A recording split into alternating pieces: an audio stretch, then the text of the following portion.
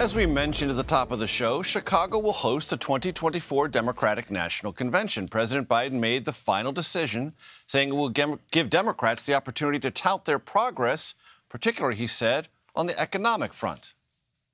Illinois Democratic Senator and DNC Vice Chair Tammy Duckworth joins us now. Senator, there's no reason you would remember this, but in March of last year, on this very program, I asked you about the prospects for Chicago landing the Democratic National Convention. You said you were leading the charge and were confident Chicago would prevail. Your reaction?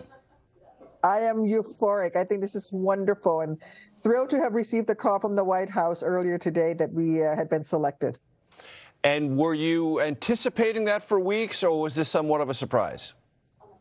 We knew it was a close race with Georgia and New York. Both cities put up a very good effort. But we had received the final recommendation of the Democratic National Committee's evaluation committee, the team that actually went out and looked at every city, and they had finally came through and said that they recommended us. So we knew that we were in the running, but ultimately it was the president's decision, and I'm so pleased that we were selected. And who called you? Steve Ricchetti from the White House did. I don't doubt that at all. I don't speak on behalf of your Democratic colleagues, Senator Ossoff and Warnock, but why Chicago is better than Atlanta, considering what's recently happened in Georgia, and that's important for presidential campaign politics and for the Democratic majority in the Senate? Yes, well, I'm a big fan of both of my colleagues from Georgia, and I know Georgia put up a very good effort. I think at the end of the day, it was a combination of many different things that put Chicago over the top. Number one, infrastructure-wise, the hard infrastructure of things is that we are uniquely positioned to host a convention of this size in a very seamless way.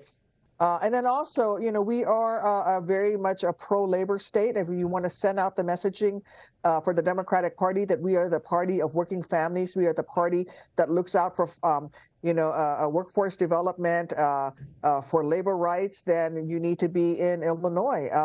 Also, we have really made ourselves a center for women's reproductive choice in the country. And so all of that put together, along with the fact is, if you want to speak to the most number of battleground states in 2024, you need to be in the Midwest. You need to be where the blue wall is. And we're it.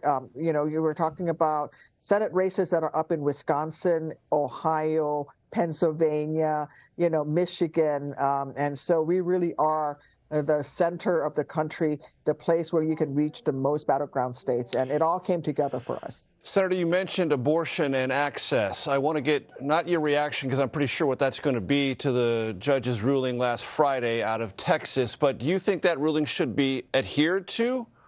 There have been some Democrats and even one Republican who said that ruling should just be ignored. Yeah, that hearing is atrocious, but I also respect the judiciary as a co-equal branch of government. And frankly, I don't want to open that Pandora's box, that can of worms, where we have one branch of government starting to ignore the judiciary. I think we need to bring this to the American people and talk to them about the Republican Party and what they're doing to try to enact a universal national ban on access to choice, even in states like mine, where we have made it clear, where our voters have made it clear that we want access. We want to maintain access to choice. Is there any federal legislation in this space that you would support, Senator Duckworth, in terms of access or limiting it in any term of weeks or anything like that, as far as abortion itself? I would fully support enacting Roe v. Wade into law, along with the restrictions under Roe v. Wade. So that would be first trimester and some exceptions in the second trimester? Mm-hmm. Yes. Very good.